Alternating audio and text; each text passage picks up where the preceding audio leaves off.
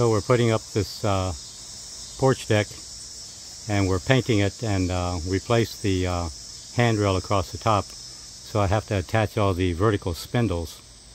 And this video is about an easy way that you can make sure the spindles are all vertical.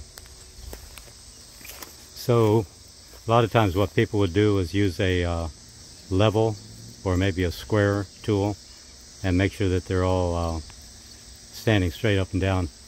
A quick way to do it is see the door frame in the back, and then if you look, sight down, this spindle here is not attached yet. If you sight down the door frame, then you can line up the spindle with the door frame, assuming the door frame is vertical, but most houses they should be. And you can also do this other door frame here. Looks like that's vertical right there. So then you just put the screw in.